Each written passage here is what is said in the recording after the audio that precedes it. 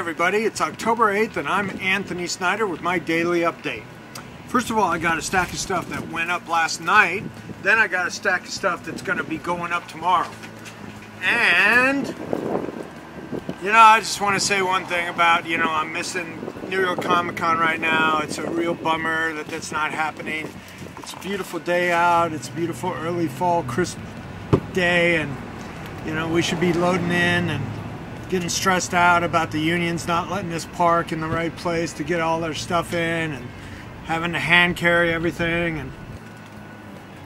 But I'm really missing the business that I do with my customers there, my regulars and all the people that were flying in from South America and Europe, and that show is just growing and growing, and I was loving it. And I have the largest setup there. I have like, what did we have last year? We had 8 booths last year.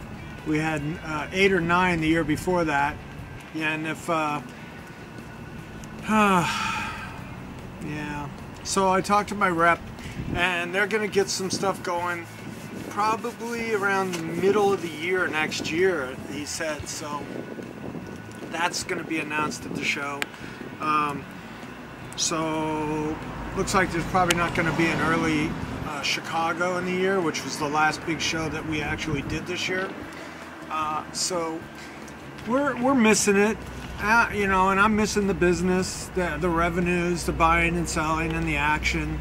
There's no place I'd rather be right now than right there on that floor, setting up and doing deals. So I missed you guys out there. So let's keep it going here with the mail order and getting the site busy. What we got here is stuff that, from recent deals. This stuff has been doing really well. It's Langford romance pages. This guy was really strong artist, a really strong style for romance, and the girl looks like Bridget Bardot, and it's just really fun stuff. Look at that. If that's very Bridget Bardot to me. And then we have some prelims and layouts from Luis Dominguez. This stuff has not seen the light of day in ever.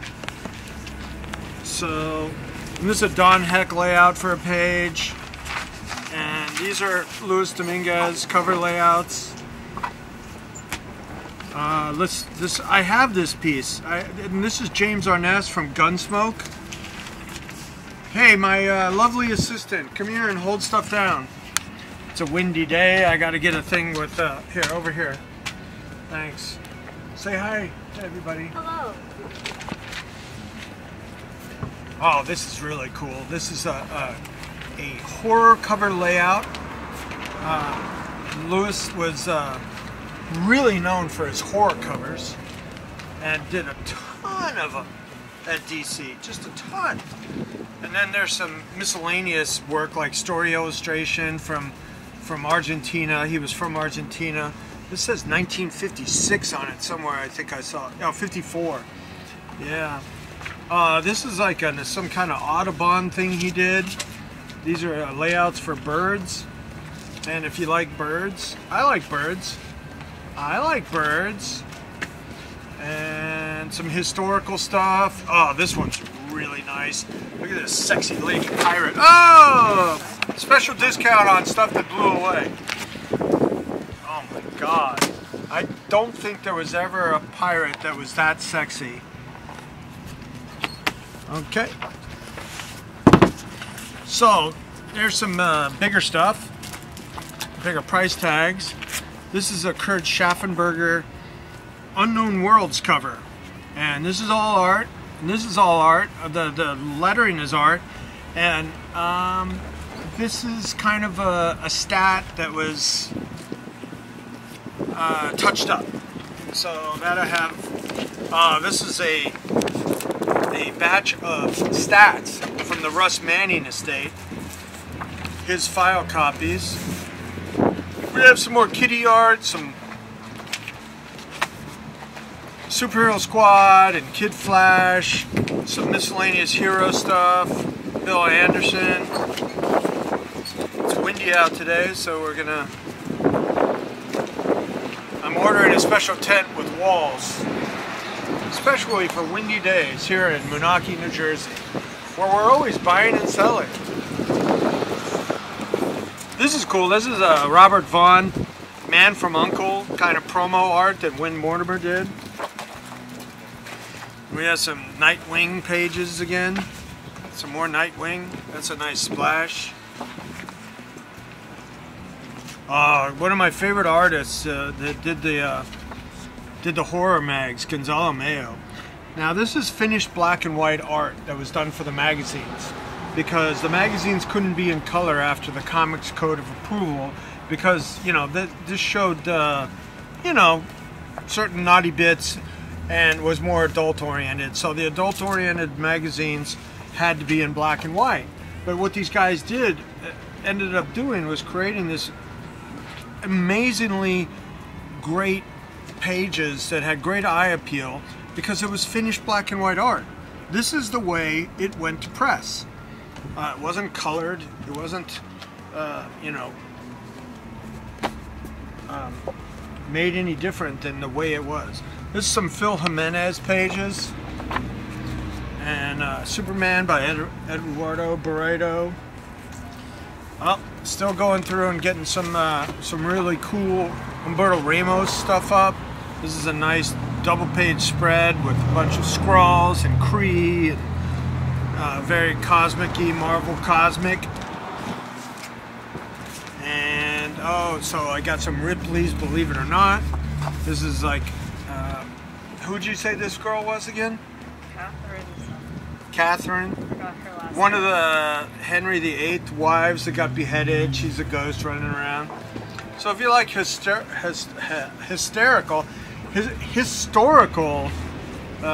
horror stuff, that's fun.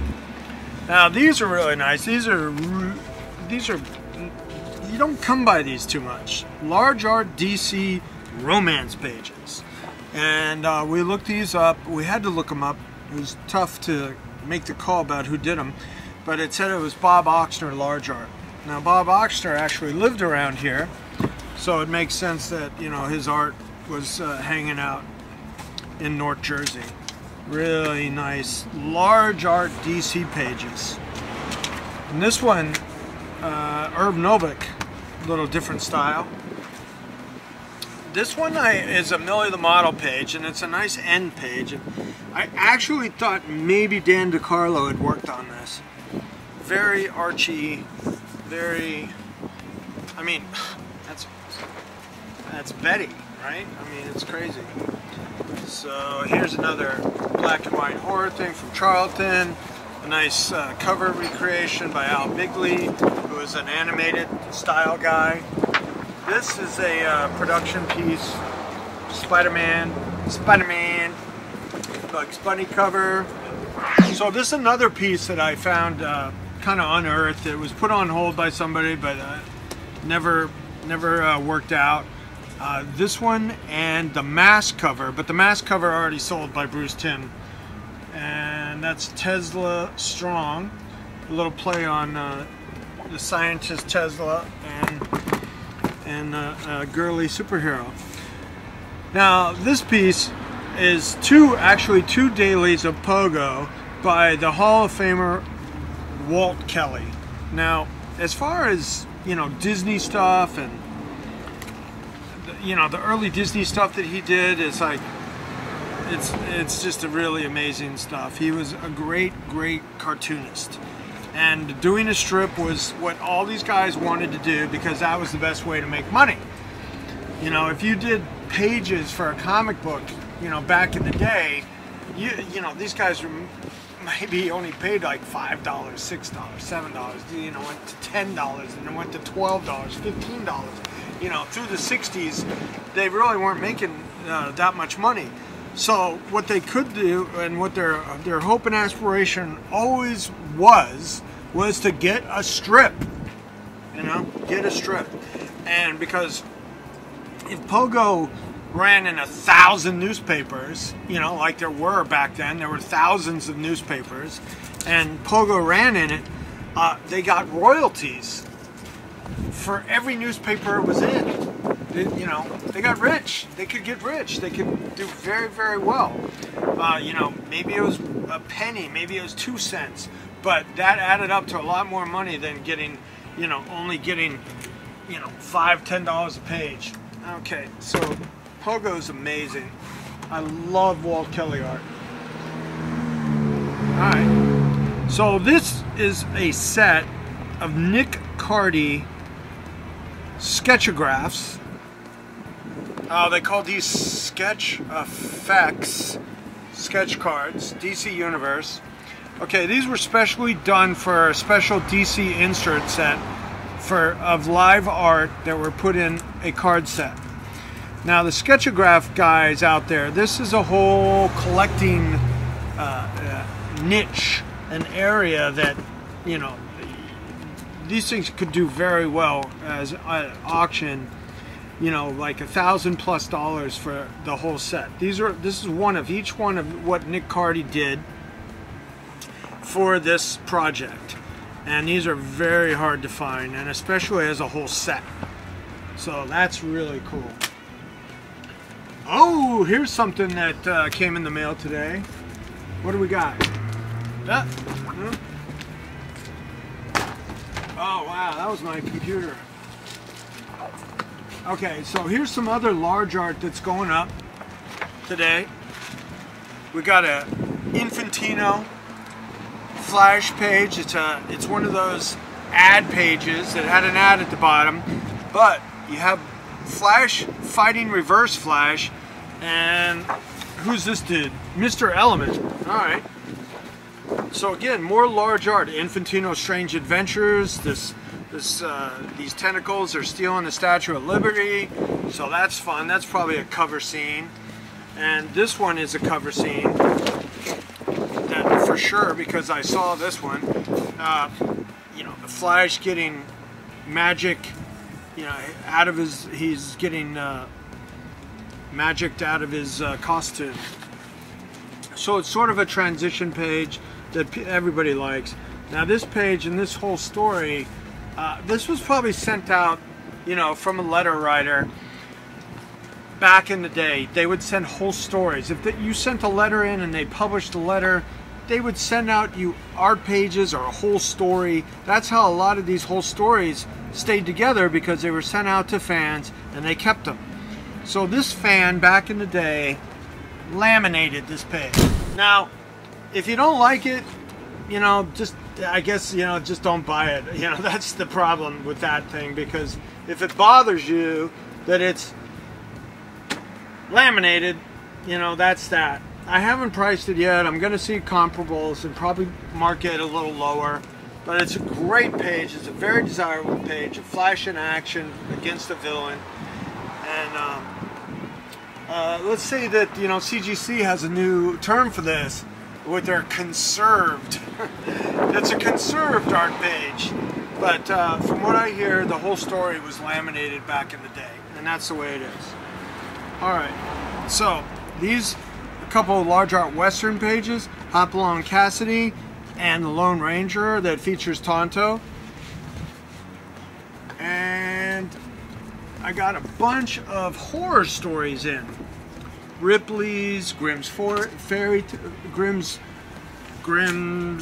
Ghost Stories, and there's some Twilight Zone, but there's a customer that already has kind of dibs on those, so those are going to be going up. And then, you know, once in a while, you know, people ask me, "Oh, Anthony, what do you collect?" And it's like, this is a guy that I absolutely love. This is a guy that, yeah, just really catches my eye anytime I see a piece of his art, and it's Berkey art. So Berkey is really super well known for his spaceships and the sci-fi covers he did for paperbacks. But this is like set design art for an MGM production called Penelope. And I was looking around for credits for like set design art, but I couldn't really see his name featured in the credits. But being a New York guy, and this looks like looking down, you know, right there is like Central Park. You're looking down like 7th Avenue or 5th Avenue, you know, looking down one of the avenues in New York City. So that's in Midtown, and my parents' apartment was in Midtown, so I think that's really cool. I'm gonna have this framed really nicely and look at it at my house. So that's the update for today. Remember, we're always buying and selling here at 43 Romeo in Moonachie. You can bring by your collection, you know, small or large, you know, any size we're looking at. We took in a nice sporting goods collection today with a lot of signatures, mini helmets, a racing flag. So that walked in today. And we are doing more put-ups every day in the art site, and we're doing a lot more stuff for New York Comic Con for that website listing. So if you're wandering around the New York Comic Con listing, we'll be up there too, trying to support that list. And the other thing is that I've gotten involved with the Baltimore Comic Con, and we're going to be doing a live claim it or auction type thing with some material and items from the retailers to try to make up for some of the revenues that we're losing in that show too. I mean, I just can't tell you how much, you know, business I'm losing, you know, this week to Baltimore. It's you know, it's just it's heartbreaking, really. And I'm missing all my customers out there. So if you have any deals to do, if you want to come by, do a deal on camera, or you want to just come by and say hi and talk about your collection, we can do that too. So I'm Anthony Snyder from Anthony's Comic Book Art, and keep calm and keep collecting.